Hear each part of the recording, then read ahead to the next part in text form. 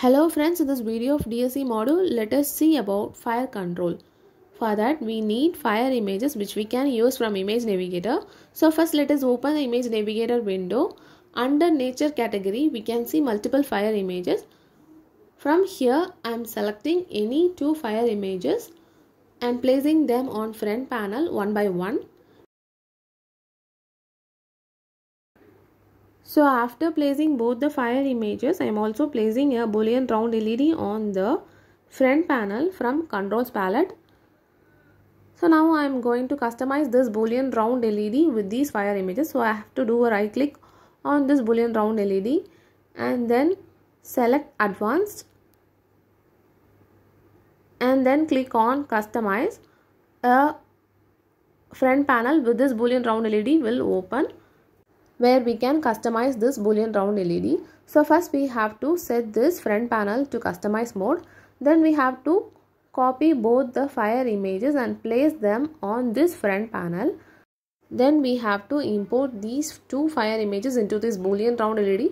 So we have to do a right click on this first fire image and select copy to clipboard, and then do a right click on this Boolean Round LED. By clicking import picture from clipboard, we have imported the first fire image for the false condition of the Boolean Round LED. So next we have to import the second fire image for its true condition. So we have to again change this front panel to customize mode and then do a right click on the second fire image. Select copy to clipboard and then do a right click on this green Boolean Round LED and then click on import picture from clipboard. So now we have imported the second fire image for the true condition of the Boolean Round LED. So after that I am renaming Boolean as red fire, and then I am deleting the two fire images which I have placed on this front panel, and then I am saving this front panel by naming it as red fire. Then on this front panel, if I click on the fire images which I have imported, we can see both the fire images. So next, if I try to close this front panel, a pop-up message will rise asking replace the original Boolean control with red fire control. We have to select yes and then click on save. Now we can see that our Boolean Round LED on the main front panel has been replaced with the customized fire image. Then we can delete the fire images which we have placed on this front panel from Image Navigator. Then do a right click on this customized fire image. Under visible item, if we unselect label of this fire image will become invisible. And on block diagram screen, I am making this Boolean Round LED as an icon by clicking on view as icon. And then I am placing this Boolean Round LED inside a while loop for continuous execution. Since this loop will be continuously executing, in order to stop this loop, we have to give stop condition to this loop. So we have to connect a control to this while loop.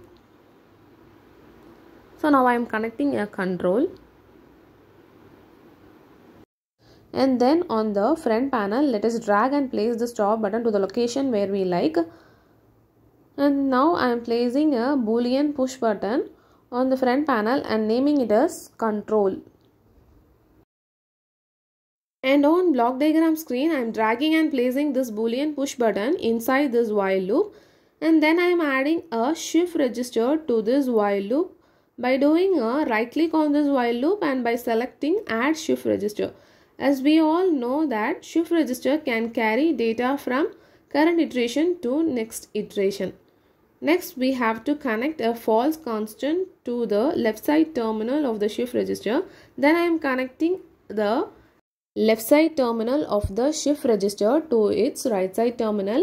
And after that, I am doing a right click on this wire and then I am inserting a NOT gate to this wire by selecting a NOT gate from Boolean palette.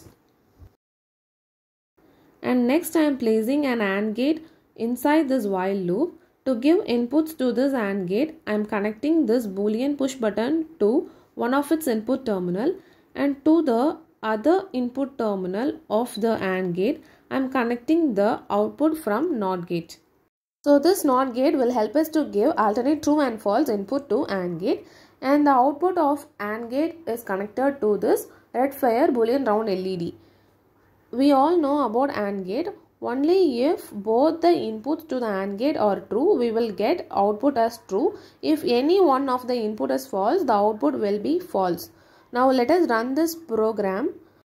Then on front panel, when we switch on this Boolean push button, the fire will be like burning, because we will be getting true and false alternatively as output from the AND gate. So both the images that we have customized will appear alternatively. So this red fire image will appear like a burning furnace. Next we can run this program with some delay. So I am placing a wait function inside this loop and I am connecting a constant to it and I am giving 100 milliseconds. Now we can run this program. This program will be executed with 100 millisecond delay. So now we can stop this program and we can do the same thing with blue fire image. So we have to place a Boolean round LED on this front panel.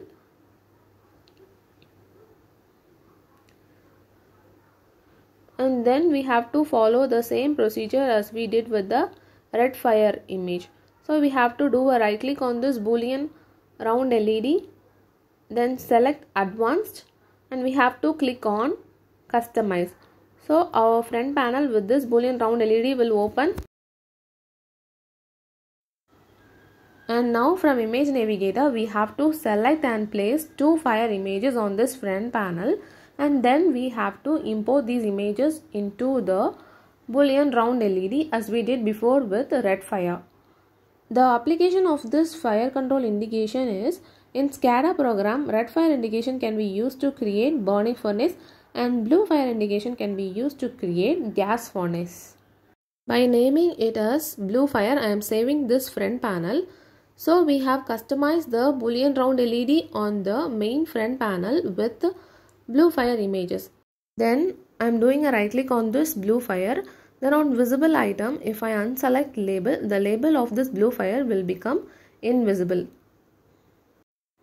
To create a blue fire burning furnace, on block diagram screen we have to place this blue fire round LED parallel to the red fire round LED, and output from AND gate should be given as input to it.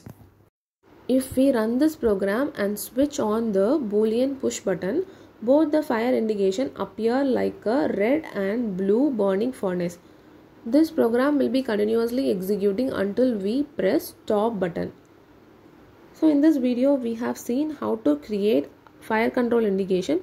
In our next video we can see our next topic. Thanks for watching. Please subscribe and support. Thank you.